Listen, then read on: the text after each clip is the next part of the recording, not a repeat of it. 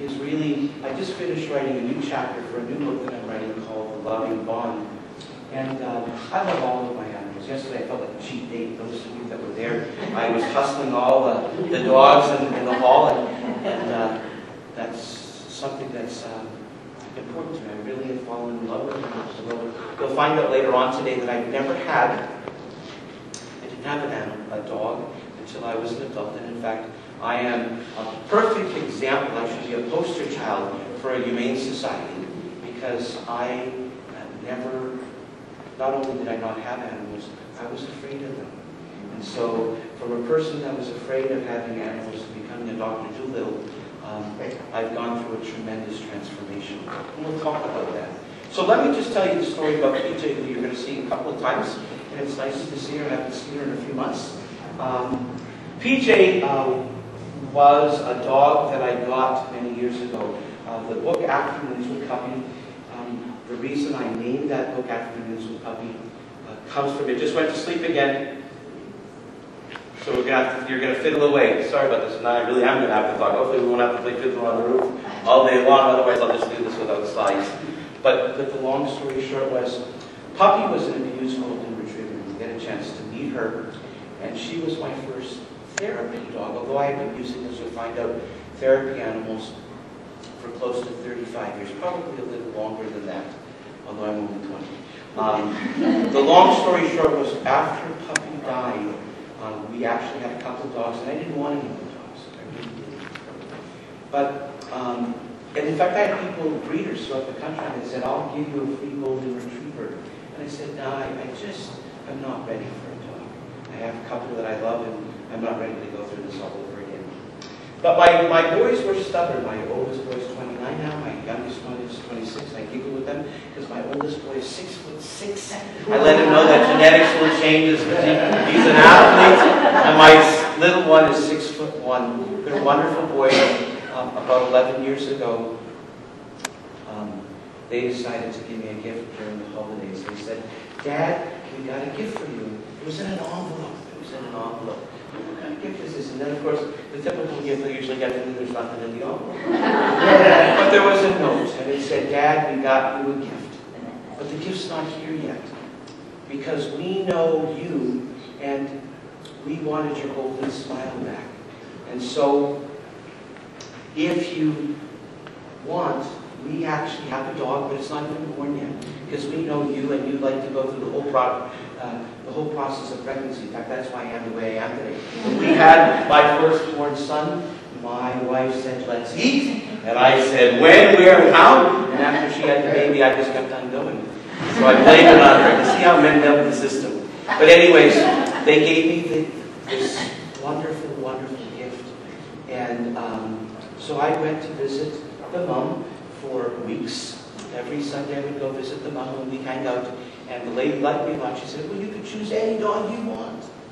And then there was a dog, and that was her. And her name at that time was Miss Red. She had a red yarn that was pink, that was yellow, that was green. I fell in love with Miss Red. And in fact, I put pictures in my office because I said one day Miss Red was going to be a new therapy dog. I didn't know when. And actually, this dog was a dog that I actually decided to let my patients name. Since then, I've let my patients name 2 other of my therapy animals. And so I got lots of names. I got names like Hope and Jubilee and funny names. But I never forgot one boy. He sent me a note. We put it in the box, and he said, you know, Dr. Fine, I'm really at the end of all of my therapy. But you know, when I came to visit you, Puppy was such an inspiration to me. I know we can't bring her back. But why don't you name the new dog in her honor? Not that she's going to fill those paws, but that you'll always remember who she was. And so the new dog ended up being called Puppy Jr. or PJ. So PJ lived a long life, a little bit shorter than I wished. She died very, very quickly. I recognized that she wasn't doing well. She had just had a physical 2.5 weeks before that. Everything was fine, except they didn't check deep enough, I guess. And I knew that she wasn't doing as well as she needed. So we brought her to the vet, and we ended up finding out that her spleen was gone. She had a large tumor, her kidney was shutting down. She had 12% of her blood in her system. But she was a trooper, a trooper. So we said our goodbyes, and maybe later on we'll talk about that.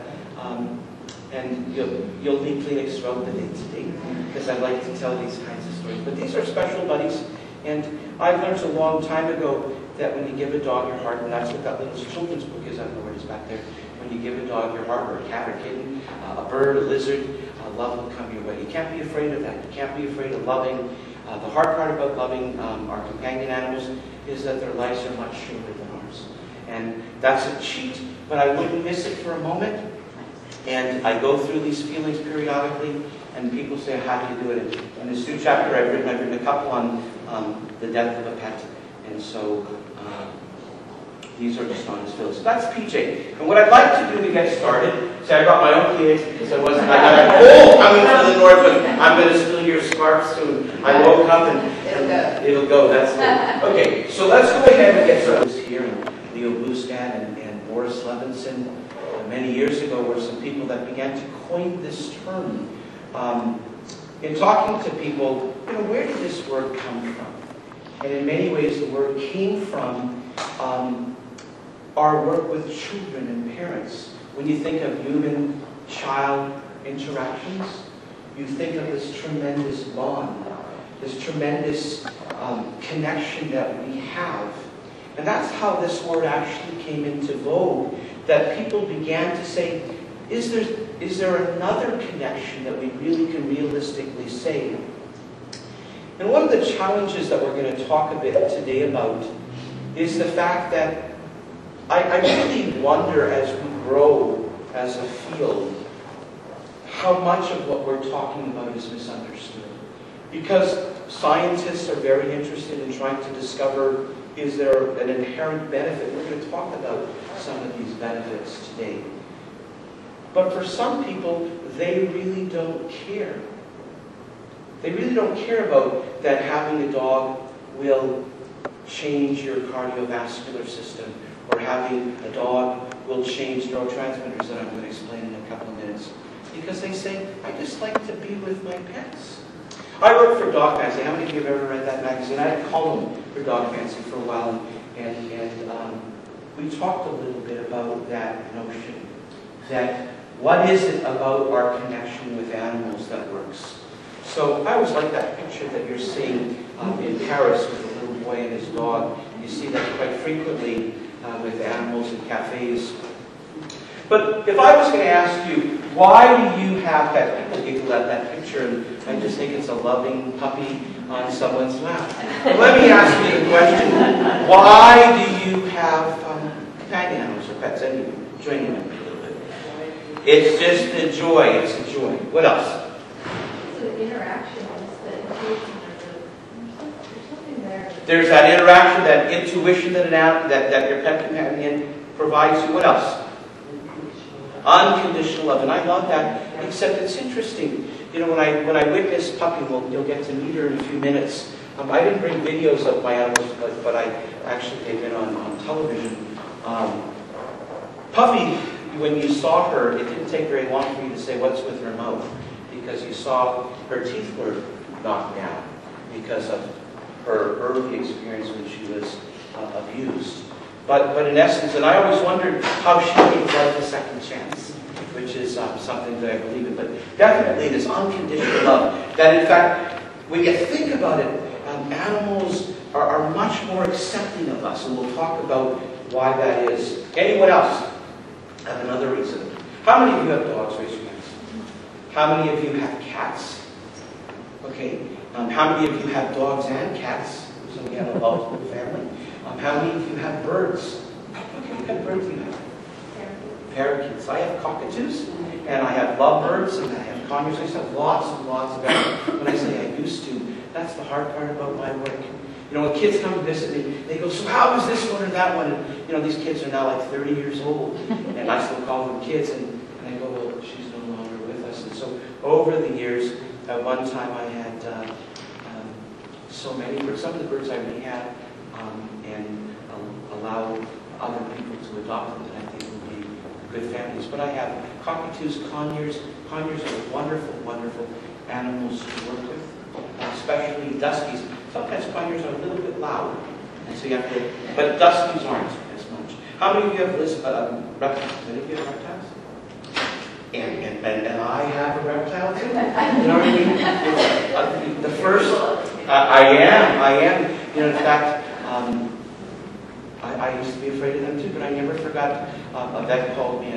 We had a bearded dragon, was tiny, and said, "Would you mind adopting her because we're going to have to put her down because her tail was cut off?" Oh yeah, well, small. He said, I'll give you the terrarium for it, and I'll get you all started. I go, sure, why not? And a couple weeks later, you know, after I got her settled, and she was really comfortable, a boy came in and goes, "Man, Dr. Fine, you like lizards?"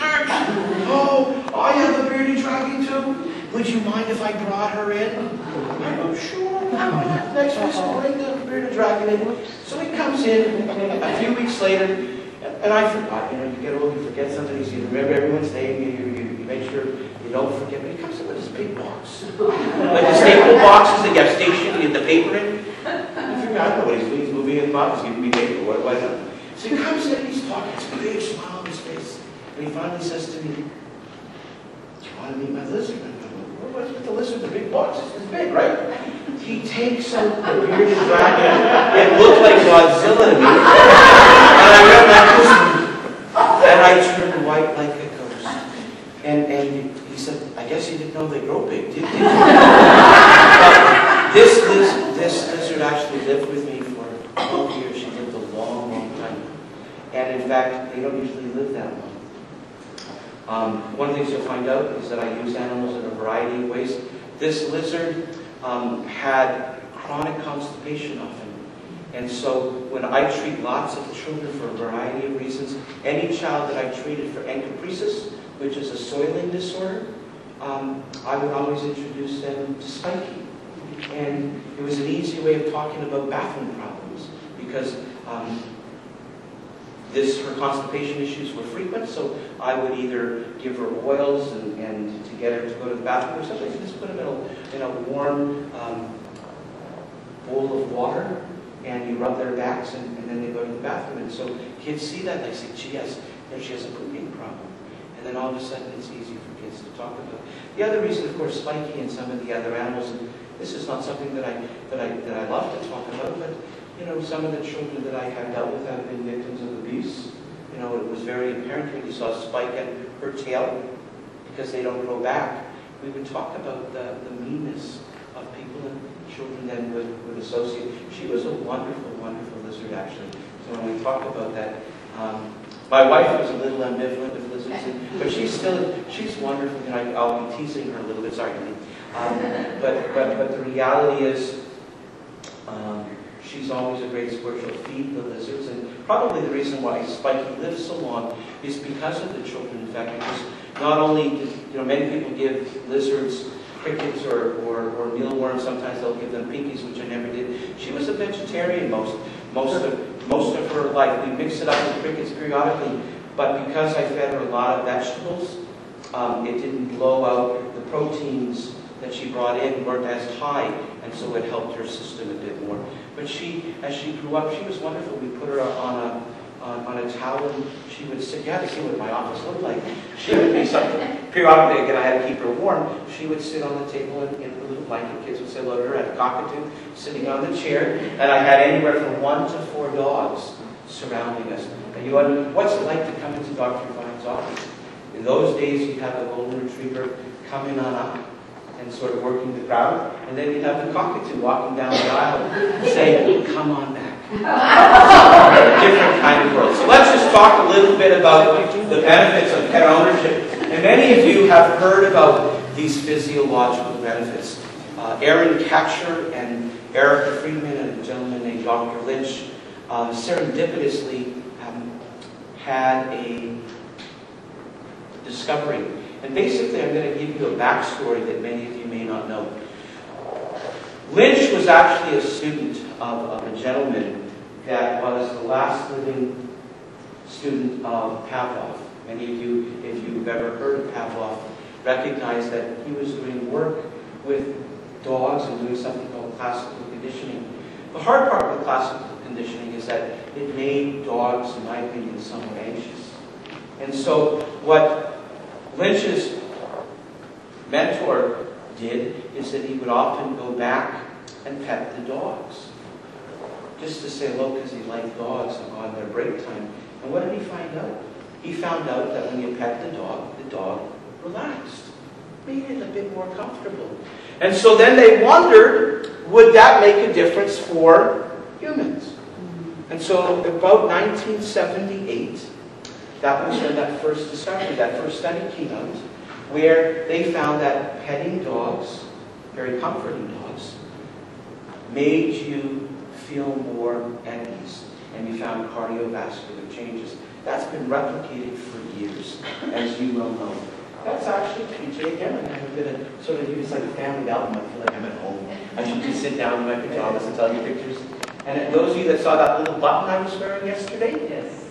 that was the picture that it's from. So you can recognize that it has those ears. Anyways, so number one, the thing that we found, and no more telling stories like that, cardiovascular, lowering blood pressure has been looked at in a variety of areas. We found now that it doesn't only work with dogs, in comforting dogs, with people that have had heart attacks, but also works in the work setting. You can find that dogs can reduce stress. I did a study where I brought one of my therapy dogs to my college class, large class, because I felt that I wanted to change the environment a bit. At first I didn't know if this was going to work because Puppy actually I was probably her assistant and the other way around. When she came to the college classes, she had to make sure she said hello to everybody.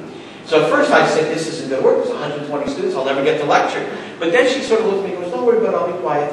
And she'd go up and down the aisle, slap your nose. And then after that, she would just sit in the front of the class like the dog in mom. She would sit there like that, or Carl Rogers. And you'll see that where she had her paws crossed, very calm. And you had to see how these students just relax, especially during exam times. It changed the whole environment. And so one of the things that we have recognized, many of you know what cortisol is, that's a stress hormone. Lots of research has demonstrated that being around a friendly animal can reduce cortisol levels in humans. I'm doing, hopefully, a study with children with autism, and we're going to be working on some academic behaviors. But one of the reasons we're bringing in the dogs, not only to do what many of you have heard of breeding dogs, but we're also bringing in the dogs to look at the reduction of stress, because we want the kids more ready to learn. So the cortisol is a very easy piece of evidence to collect. You can take it from saliva, and so we're doing it that way.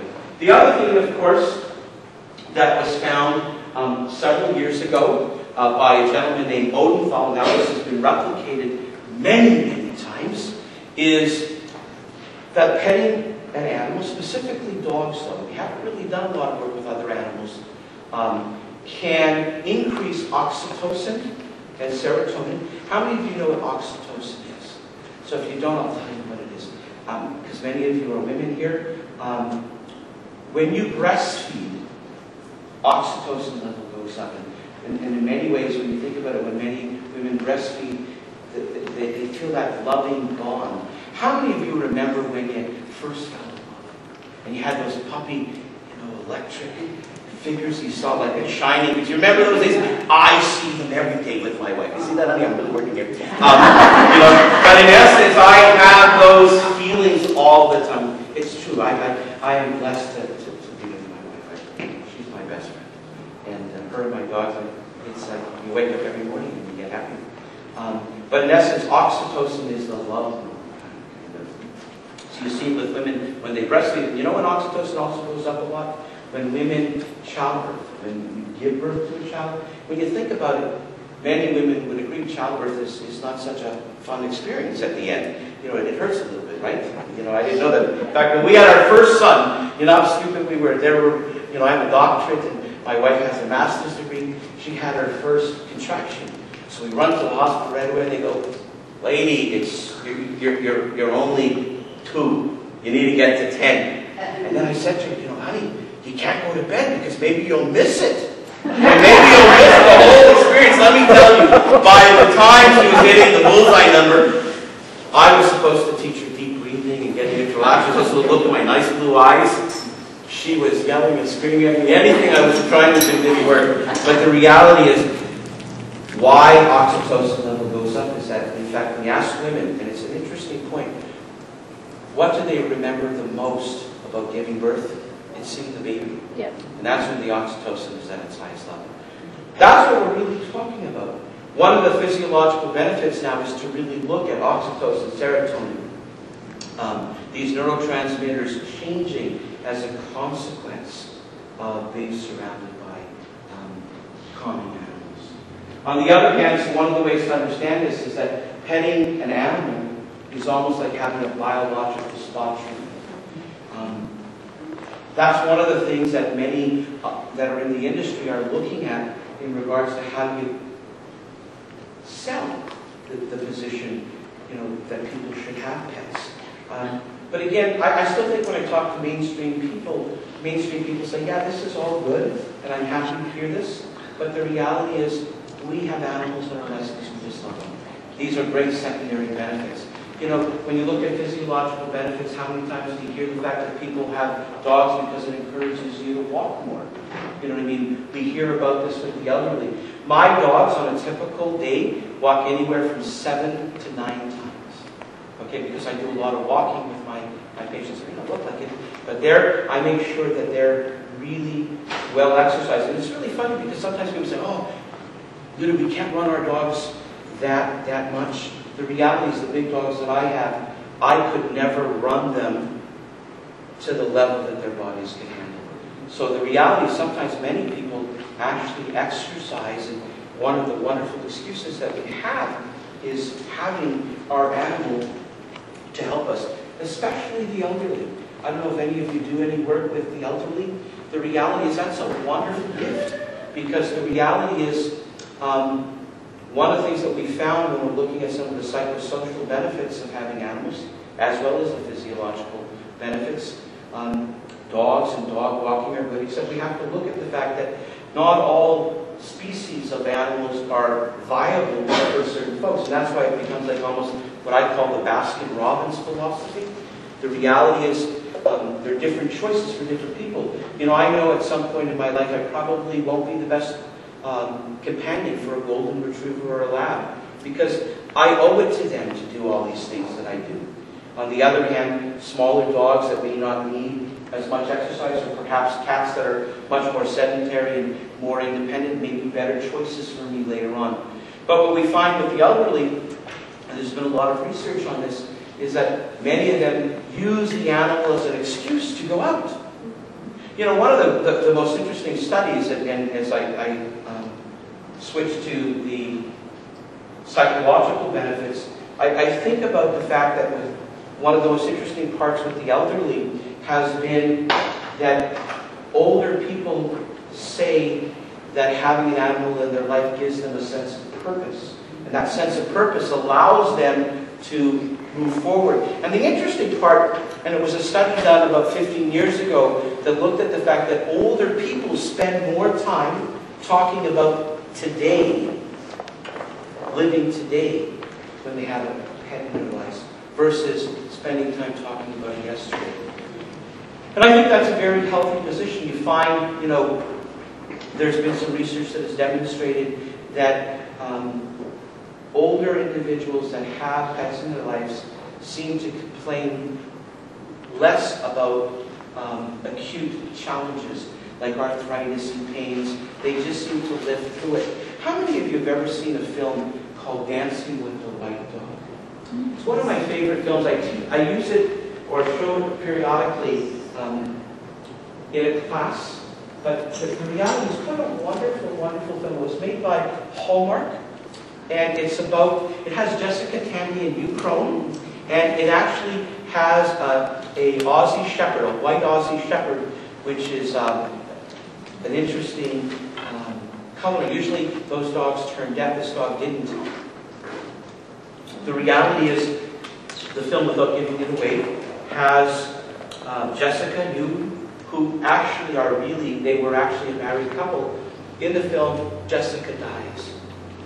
And he battles with this.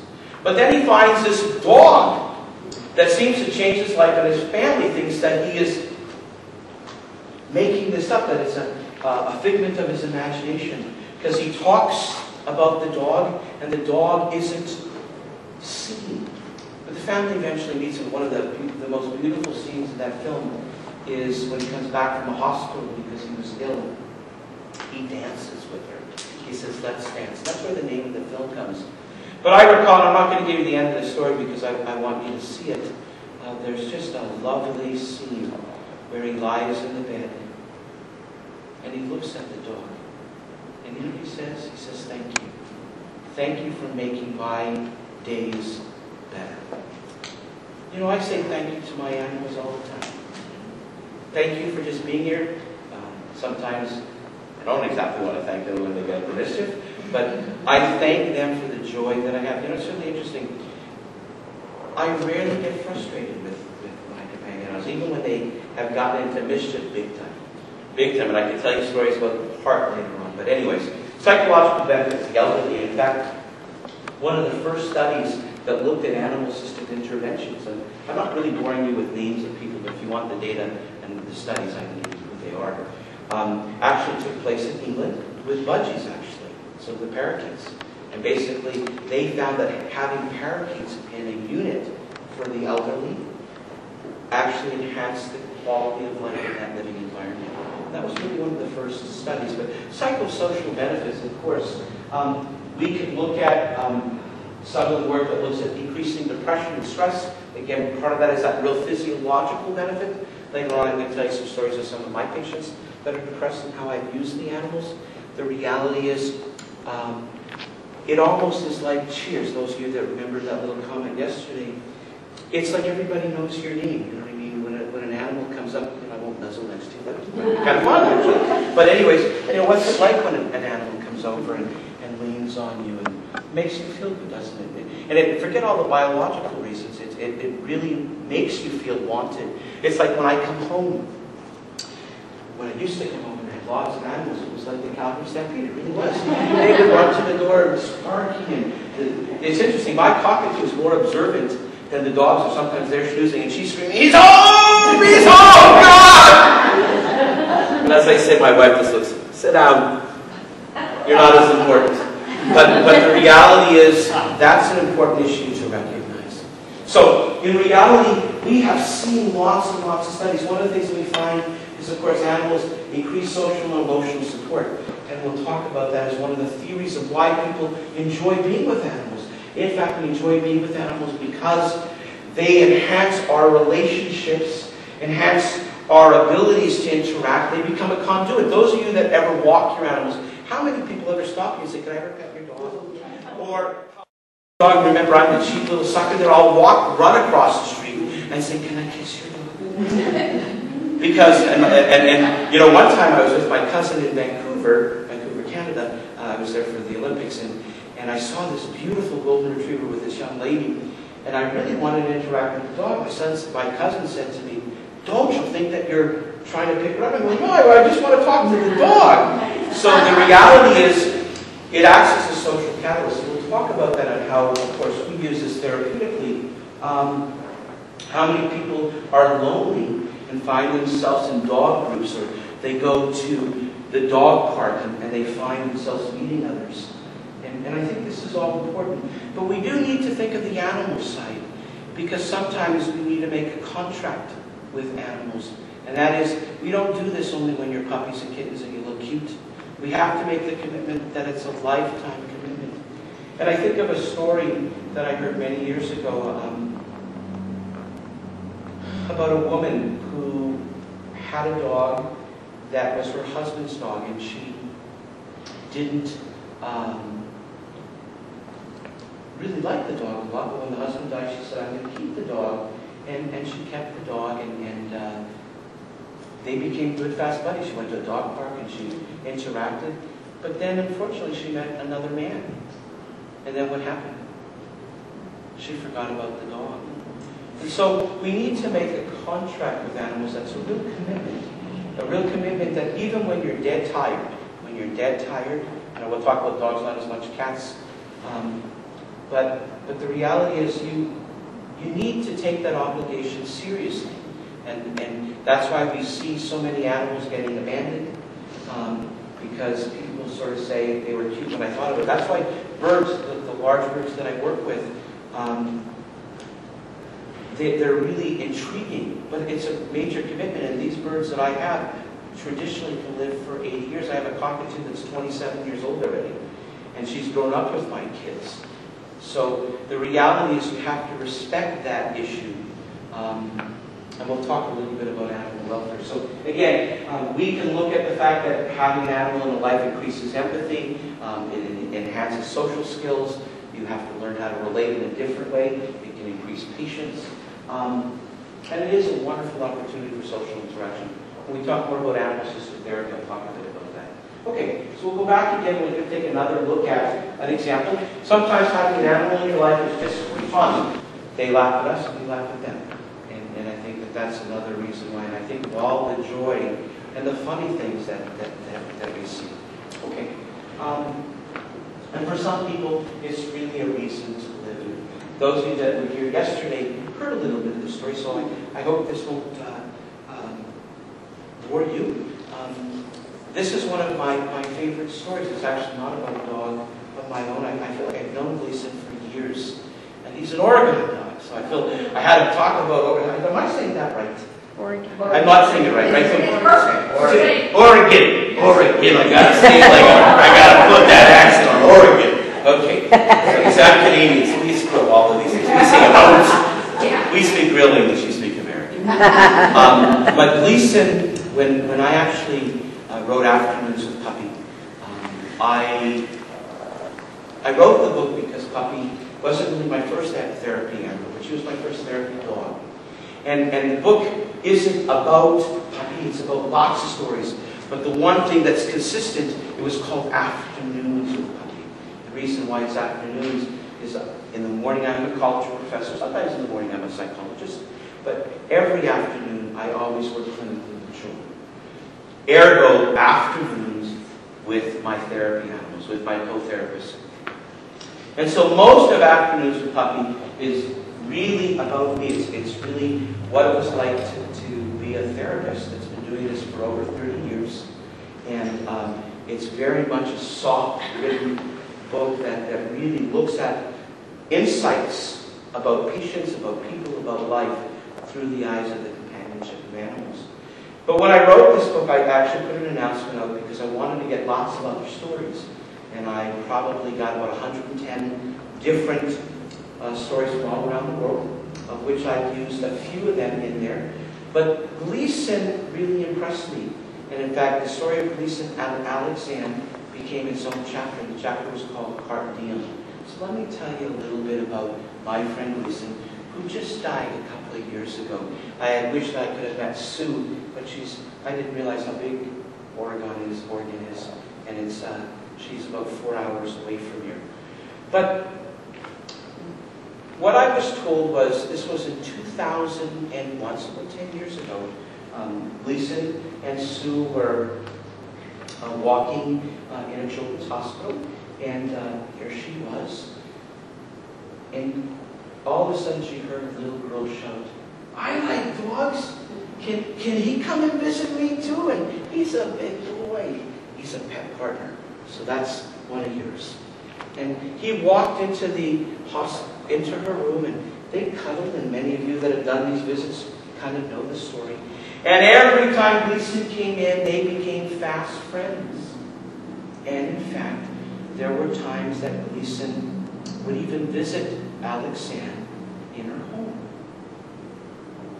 One time, Sue said, around Valentine's Day, "Would it be okay if I took Alexandre and Gleason to her ceramic shop?" I said, "To make something." She wanted to make a gift for the mom and dad. So they went, and Alexandre put on a wig, put on a baseball cap, and off they went. And as they went into the shop, some of the kids actually stopped and said, "What's with the dog?" You know, dogs don't usually come into ceramic shops. So some of the kids walked over to the table where she and Sue and Gleason were, They kept on asking these questions. She's a little girl, you know, how'd you get your dog in here? I'd like to do that. And is it your dog? And she didn't know what to say. She kept on looking at Sue. She was a little shy. And finally she said, he isn't my dog. You know, he's my best friend. Let me tell you. She took off the cap. She took off her wig. She said, I had something called cancer. I don't know exactly how to explain this to you. Kids said, who cares about cancer? The dog's cool. Could we sit at your table and make our ceramic pieces? So that was a wonderful day for her. But I wish I could tell you all these stories are beautiful endings. There was a time that she had to get her leg amputated, and she wanted Gleason to come along, and Gleason couldn't go, and she really wanted him, but they packed along a stuffed Gleason, so to speak. I can tell you other stories, but what I can tell you is the last time Gleason saw her, he wasn't the best big boy, actually, because he didn't want to leave. Sue couldn't understand why. She said, Gleason, we gotta go. I know we all get uptight. One of the things I'm going to talk about is sometimes I let my animals do lots of things if I understand what they're trying to lead me to. So we work as co-therapists sometimes. And Gleason just wanted to hang out. 5 hours later, the phone rang after they went home, and Alexander died. When he saw Sue, the handler, cry, and this is the truth, he howled for 2 hours. She had never seen him do that ever again. The picture that you see in front of you is the picture that was on the pew of the church. And you know what was really neat? While there were balloons at the memorial service, there was a special spot in the front of the church for Gleason, the therapy dog. And he went to that service. And he had a new job. So that's the story of Gleason, and for some people you'll find it really is a source of living. And I can tell you about some of my patients, and I will in a little while. I thought that since I'm in Oregon, I could show you these two pictures. This is Gleason at the end of his life, and proudly I found out that Gleason was the Dog of the Year in 2005 for your state, and he's on the cover of their medical directory. A little snow, I suppose. I guess it snows here too. Very good. So that's Gleason. So, global acceptance of animals. 90% of people today call their animals, especially in Western society, family members. How many of you call yourself mummies and daddies? Now, let me be open. I'm videotaping, so how many of you talk baby talk to your animals? You know, it's interesting because I would never admit that I've done that. You know, but there have been articles that talk about, I'll explain why, it's called motherese. Motherese is the technical term that we sometimes say when we use baby talk. And we're going to explain why that happens, because many of us feel like we're the guardians. Now, some of you, how many of you have pictures of your animals on your cell phone? Look at this, okay? Yeah. Honey, and she goes, yes! You know, I have a picture of my wife on my phone, sort of buried below the dogs, but she's there too. But the reality is, when you talk about this, in many ways, so many of us feel so connected to our animals. I never forgot, I did a television show, a Good Morning show in Los Angeles, a very large audience, and I couldn't believe this because there I was talking, and the lady, we got into this whole baby talk issue, and she says, do you ever talk baby talk? And I go, I had my college voice on. And I go, well, you know, sometimes I do. And she said, well, would you demonstrate how you do this? No way, well, this is not. And by the time the conversation ended, all of a sudden they go, that's a big girl, I love you, baby cakes. And so she got a giggle of this. Well, how many of us have birthday celebrations for our pets? Many of us do this. Again, this is a new phenomenon. As Marty Becker said, from the backyard to the bedroom, we have brought our animals into our lives. And so acceptance is different, again, from a Western society, but this isn't always for the way everyone looks at animals. And I've met people in my quest to understand the human-animal relationship. I've gone to Africa. I've gone to the North Pole to watch people go to see polar bears. to try to understand. And then I've gone to other parts of the world where people love their animals, but very differently. I've seen people that use livestock, but they're very caring to their animals, so they may not invite them into their bedrooms or they're into the house, but they're very caring. We call this anthropomorphic thinking when we start doing this. And I want to explain two things. Anthropomorphic thinking isn't only about animals. We do this with other things. Like how many of you have ever got mad at your computer and you're going, the computer's killing me today. She's really trying to kill me. And therefore you're anthropomorphizing the computer. Sometimes I'll be gendered with men and their cars. Oh, did you see my baby? You know what I mean? They talk about their cars like, again, they're human. Why is anthropomorphic thinking bad? It's only bad from one scientific standpoint because, number one, we shouldn't be humanizing features because, again, I think that is a weakness. Our companion animals, we're animals too. We happen to be humans.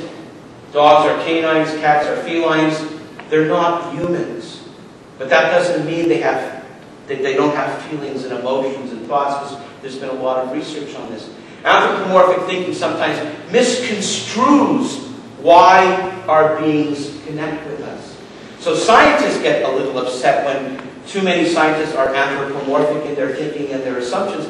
But, for example, James Serpell once said very clearly, without anthropomorphic thinking, would we be in what he called the pet-keeping business to begin with? Because if I told you, I don't know if your animal loves you, it might look like it, but I don't know, many of you would be angry with me and go, what, are you crazy? So the reality is anthropomorphic thinking is crucial. And now that we're at a humane society, if I can say this, when you think about it, who are the animals that are most adopted? They're the animals that have infantile features, because we connect more easily to them. Even older animals that have more childlike features happen to be the animals that we adopt more. I happen to be a lover of older animals. I love senior animals. And people always say, well, why don't you just adopt a senior rather than starting at the beginning? I actually like beginnings and endings, but what I really love, and we'll talk about that, is the middle. It's the middle that I celebrate the most, and that's why I wrote that book for children. That in fact, you can't always hold on to life, but if you hold on to the middle and remember the middle, then it makes it all more meaningful. So this is a slide that was from an article written by someone else that looks at the three major reasons why we look at, I think this is by Dr. Serpell, the three major reasons why we seem to have benefits from animals. Again, the anthropomorphic feeling, which we've just talked about, that the animal sometimes is perceived as this being that loves us, all the things that we've talked about.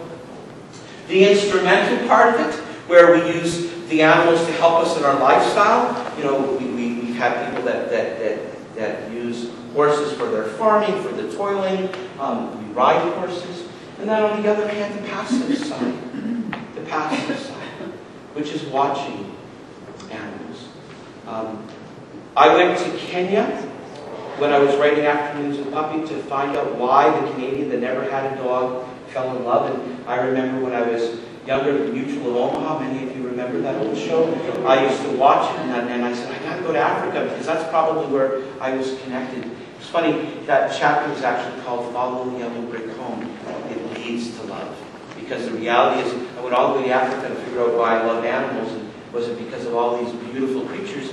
The reality was the love that I had. Although I loved leopards and elephants, and the love that I had were my guys that came to breed me. But what wonderful feelings I had watching elephants at a water hole. I could spend, one of the things I didn't like when I went to Africa on some of the safari experiences is that many people really weren't there for the process, they were there for the product. It was almost like they were hunting. I got to get the shot. This way they didn't have a rifle, they had a camera. And it just bugged me because I could see a zebra and say, okay, park the car for the rest of the day, we'll just sit with one zebra and I'll spend 5 hours, 6 hours. Of course, they didn't want to do that, but one day I did because I asked the driver to take me on my own. And I just sat with one zebra. He couldn't believe it. I said, you can leave me if you want, because I'm not going to leave. We're just going to spend the time with one zebra. My favorite animal in Africa was actually a dik-dik. They're small little gazelles. And where I stayed, often the dik-diks came right into my campsite. And so rule was, don't touch, don't feed, but just be calm. And so I would sit outside and sit on grass, and I would be surrounded by dik-diks that were as curious about me as I was with them. But the elephants were wonderful. I watched them drink water at the watering hole. I've gone and seen polar bears in Churchill Falls, Canada, and I've been to Australia and the Great Barrier Reef in my office. To give you an idea, when you talk about the passive use, and there's been research that has shown, why do you think dentists have fish tanks in their office? It's because it makes you relax. And National Geographic and Discovery Network has made millions looking at that. The reality is, we sometimes gain tremendous benefits. So my office, at one point, I cut down one tank. I have a coral reef, very large with saltwater fish, and then I have a 60-gallon freshwater tank. I had a 90-gallon freshwater tank in another room. And actually, one of the things that I did with one of my clients many years ago that got me interested in saltwater was we built a saltwater tank together. That was my first experience a long, long time ago. How many of you have ever seen a film called Life is a House? Again, I feel like I'm working for Warner Brothers, but I don't. Life is a House was with Ken, I'm blocking the actor's name, but he had cancer, and he wanted to connect with his son, and they built this project together. So, Kevin Fine. Well, the reality is when this boy came to see me, he was chronically depressed, but he was interested in saltwater fish, and that was my hook. We'll talk about the hooks when we get down to assisted therapy in just a couple more minutes. The reality is we built a saltwater tank. It took us a long time because I wasn't jumping into this. We talked a little bit about what fish needed, how do you build an aquarium that's going to sustain and a long period of time, and then we started building it and adding fish. By the time we finished the whole process, guess what? He was finished with therapy. Because he learned that he could be responsible enough to do this. And in fact, we worked on a lot of things, as you'll find out, because I use the animals adjunctively, but the reality is he learned that he could be a giver rather than only being a taker. But watching saltwater fish, especially a group that's very relaxing, is just a beautiful experience. So, just quickly, as you take a look here, America, of course, has many, many animals in our life. We have more dogs in America than most countries. There's about 59 million dogs in America. There are more cats, though, in America, 74 million. And that's about a 2009 statistic. There are newer ones you can take a look at. Again, the next closest to cats would be Russia. Why do we love animals? And then we'll get into the rest of the last 45 minutes, which will be on how I use animals with people. Lots of theories that explain why we have this connection. I want for you to understand why I spent just a little bit of time when I wanted to get you comfortable and say hello. The other side to this is the reality that animal-assisted therapy doesn't have a very good track record about data collection. We have better data collection on the human-animal relationship. And so there are lots of studies that look at the physiological, psychological benefits. So I've walked through that a little bit. And so you need to understand that when you're doing the work you do, either as a volunteer or a professional, you got to be able to explain to people that this isn't just cute. You know, when I began doing this, you have to understand, I began doing this before people knew what I was doing. It was even before I even knew what I was doing. Because the reality was there was no books. I began doing this about 3 years after Boris Levinson started. But the reality is I never read his books. You know, I was a college kid. You know what I mean? I was too busy doing what college students do, behaving and going to the library. I wanted to make sure I said that, in just case my students are watching this. But the reality is, I figured about this serendipitous, and we'll talk about that serendipitous discovery. So you need to have a foundation. So one of the things I like to tell people is, you know, why do you love animals? And so some people go through the way you're talking about it, but there are theories that explain the bond. 3 of the most prominent, one is animals and social support, one is attachment theory, and then we'll talk briefly about biophilia. There are 5 theoretical orientations that people believe None, of course, have strong evidence. We're going to talk about 3 of them. So what do we talk about as animals of social support? Collisson and Nicholas, they're from the United Kingdom. They basically have been doing a lot of writing on animals of social support. In my second volume of a book called The Handbook on Animal-Assisted Therapy, we had a whole chapter by them. Again, one of the reasons why we see animals being a social support is, one, pets are always perceived as being available. That kind of bugs me, and one of the things that I've learned over the years is I allow my dogs the freedom of saying no to me, just like sometimes I would say not now, although I don't really like to do that because I like to live for the moment, and meaning that every moment that you're here today is a blessing.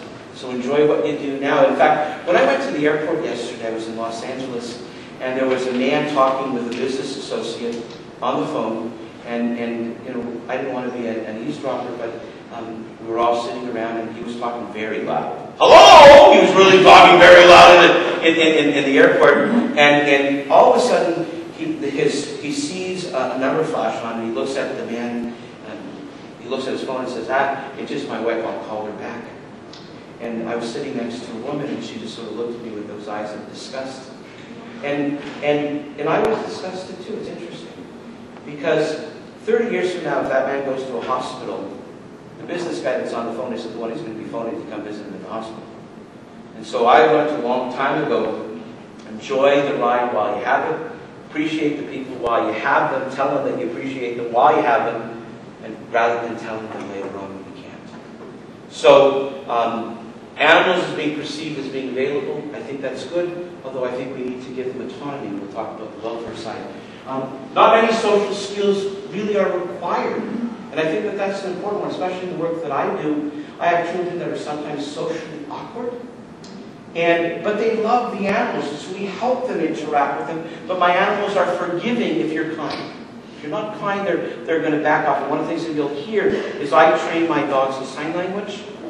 And so they understand when I tell them to back away. I also, because sometimes I work with people that are a bit agitated, but I watch my animals very closely because they're not gimmicks. I know I'm jumping a little bit now, but I have to say this, that when I began this, I'll cheat a little bit by telling you, I'm a magician. And when I was a graduate student, my ultimate goal was to try to figure out not only good therapeutic techniques, because I think I'm a good clinician, but I needed ways to make people feel comfortable with me. And I had a friend in graduate school whose grandfather was a wonderful magician, so he was a magician. And I remember giving a lecture once with him, and he was like a nervous wreck, he was driving me crazy. And so I said, listen, I'll help you learn how to do this. Teach me 2 tricks.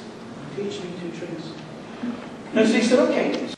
I got him through the speech, and it was fine. And so when I moved to Los Angeles and I became a licensed psychologist, one of the things that I wanted to work on again was to engage with my patients. So I did 2 tricks with them. But when you do 2 tricks with people, what do they always ask for? Do more. So I go, oh my God, I don't know anymore. So then I called somebody at the Magic Castle in Hollywood. And I said, listen, I don't want to be a magician. I do not want to be a magician. Teach me a few more. You know, my wife was ready to wring this guy's neck because, 27, 30 years later, I perform magic. I've done a couple of television shows with some famous magicians. I run the youth portion of a convention called the International Brotherhood of Magicians, and all my boys do magic. So I do a lot of magic. Well, that's how I began using animals. I thought they'd be a cute gimmick, very much like this. And I was a sinner, not in a bad way.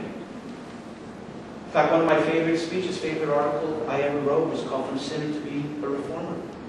I'm not a sinner, but let me tell you, this is not magic. These are not gimmicks. It's a lot of work for my animals. Therefore, I spend as much time now advocating for breaks. I have kids that say, Dr. Fine, if I ever die, I want to come back as your dog. And that's not funny. But the reality is, these beings are so well taken care of. They go to vets. They get fed really balanced meals. Their treats are carrots and cucumbers, things that don't cause them to look like me. We exercise, we give them breaks. And one of the things that I do is when I work with people that I believe my animals are not being comfortable with, they don't stay. So, and that's something we have to talk about, and again, we will later on. So, again, this is an important piece, but some of the children that I work with, sometimes I'll do social parties as part of clinical processes. And I remember one little boy walking over to one of my dogs years ago at one of her birthday parties. Could you imagine having a birthday party for a dog? I had 65 children there. 65 children. I had graduate students. But again, it was all therapeutic. This is not, it was a wonderful party, and then I did a little magic show. But the reality is, what's it like when you're never invited to a birthday party?